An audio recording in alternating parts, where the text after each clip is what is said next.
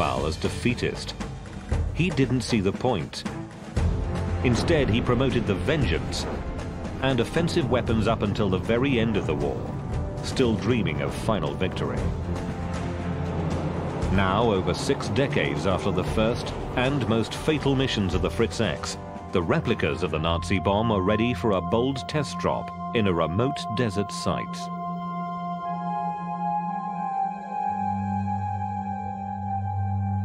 In a remote part of the Californian desert in a former military testing zone, a daring World War II experiment is about to begin.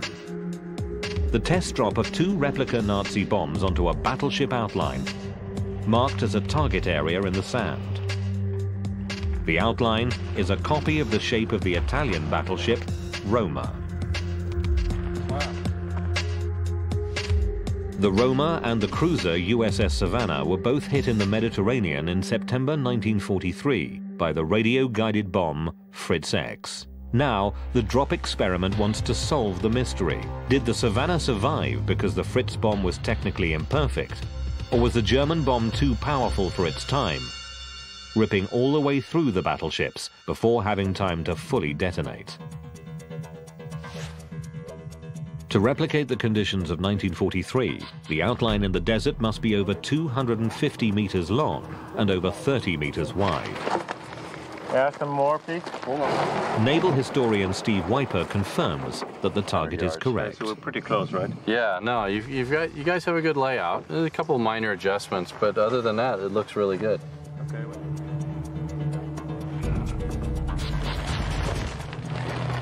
Yeah, tire. Go ahead and put them down. Here? Yeah. The outline work on the ground is a race against time. The bomber pilots are already on their way from their Chino hangar in the B-25 for a first scouting mission.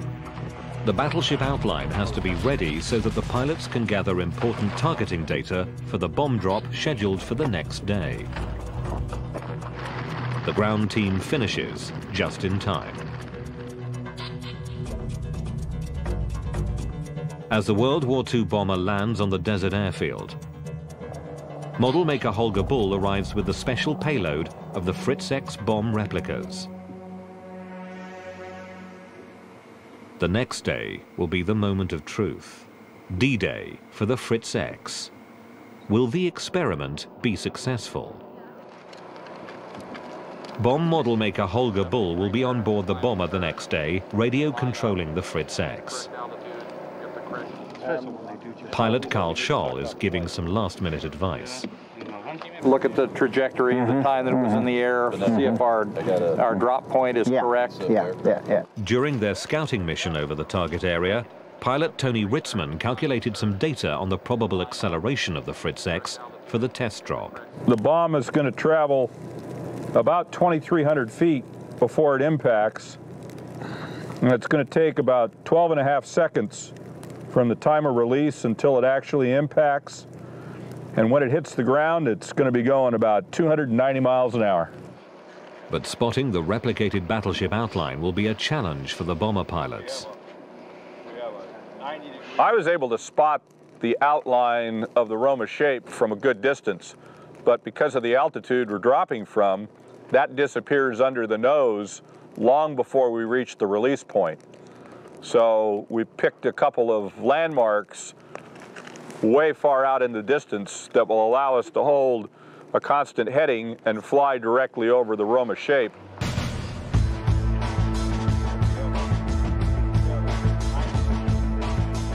It's the day of truth for the Fritz X experiment. Every one of the team works on their final preparations. For safety reasons, the replica's warhead is not packed with explosives.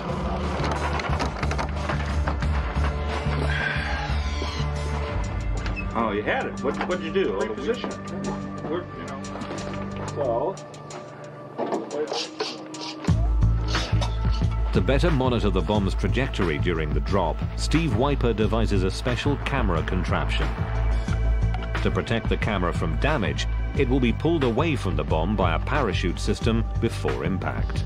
So we have a trigger that's released, that catches the wind or the air slipstream, and then that will pull the drogue parachute, which will in turn pull the main parachute, which will in turn yank the entire camera module off the back of the Fritz X, hopefully just before it hits the ground. Now the bomb and the bomber are ready for takeoff, ready for the first test drop of their Fritz X bomb on American soil. Pilots Tony Ritzman and Carl Scholl prepare for the drop of the Nazi replica bomb Fritz X from their World War II bomber. A last radio check with Steve Wiper, who will be leading the ground team in the target area. 2 or 3 minutes to land. Before takeoff, Tony Ritzman holds a final briefing on worst-case scenarios. The moment of truth is about to arrive, so let's talk about what we're going to do here. We're going to climb out, do a 270-degree climbing right-hand turn, go about a mile to the west. First pass is going to be a dummy pass, just so that everybody is comfortable with the drop line, the run-in, your position. When you're going to be dropping, so I'm going to hear that on the radio. Do you have a signal you want to give me? Carl is going to start the countdown. 5, 4, 3, 2, 1, release. At that point, it's all yours. Yeah, I realized that. All right, let's talk about what can happen that can go bad. If the Fritz X really starts shedding parts, you know, the tail's vibrating or something really, really unsafe, I'm going to go out here and punch it off, okay? If we do the release and it doesn't release, I'm going to come right back here and land and hope it doesn't disengage when we touch down. Be the smoothest landing of my life, all right? If we have an engine failure, we're going to come back and land here. Don't panic. We've done this before. We can land on one engine. Other than that, we'll come back and then we'll do number 2. Okay. Any questions? Pilot Carl Scholl believes in a good omen for this day. All the times that we've been doing different drops, we've never had an emergency as such. Actually, I bet $100 that we will hit the ship. As the pilots prepare for takeoff, the ground team is heading for the battleship target outline in the desert. When I see you in place, we'll start rolling out.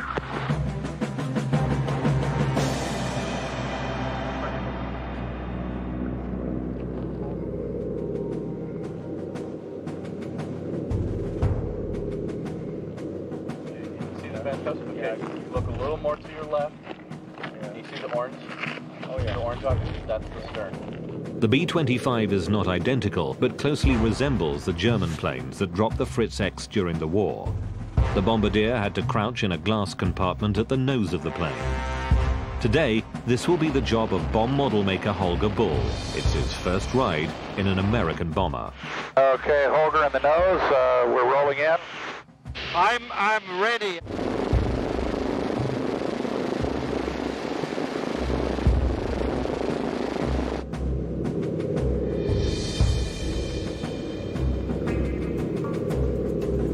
The Fritz X replica first seems to be stable in the air pressure. But then something goes wrong. Well, you just lost some parts, so you got a streamer coming out the back end of the thing past the tail of the airplane right now. Is this a disaster scenario coming true? Is the replica bomb disintegrating from the pressure of the airstream? Wow, I see a parachute with the cameras. All clear. The bomb body itself is still intact. It was the parachute of the camera contraption, devised to monitor the bomb, that broke loose too soon. Okay, so you're saying the parachute released, but the black camera body is still attached. Looks like the black camera body is still attached. Dave, you copy that? The parachute mechanism fell off the back on the takeoff roll. Yeah, I copy that. Apologies. Okay, you should have the target inside, Holger. We're turning inbound now. I will do my best to get it into the target. When that thing drops, do not take your eyes off the Fritz X. Forget about the bomber, watch the Fritz X, because we are definitely in a danger zone here. The countdown starting now. 5, 4, 3, 2, 1, 0, release. Gone. I felt it go.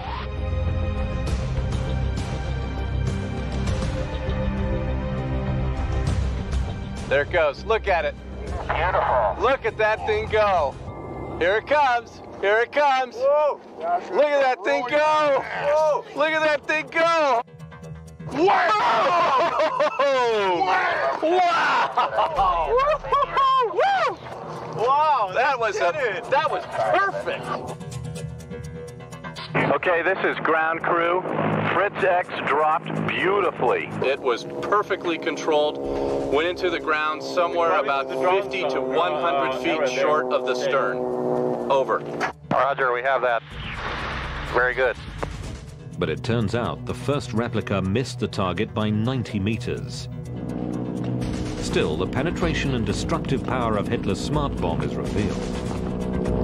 Whoa. Wow. And it, like you said, it was cooking. Where's the front end? It's buried way down in here. The bomb's incredible acceleration almost smashed it into pieces when it hit solid ground.